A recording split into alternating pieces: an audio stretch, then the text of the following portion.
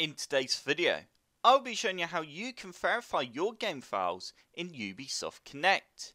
If you've been having problems with one of your games, maybe your game's not booting up properly, maybe it keeps crashing or freezing, then by verifying the game files within Ubisoft Connect could hopefully fix the issue, as it will ensure none of the game files have become missing or corrupted.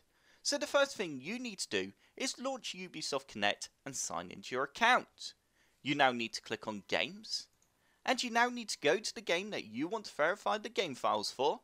I'm going to use Far Cry Primal for the example in this video. You then need to right click on the game, and you now need to click on Verify Files. It will now begin to verify the game files just to ensure everything is there and also not corrupted.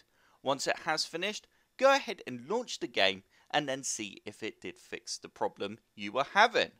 I hope this tutorial has helped you out and you enjoyed it. If you did, hit the like button below and subscribe for more computer sluggish tutorials.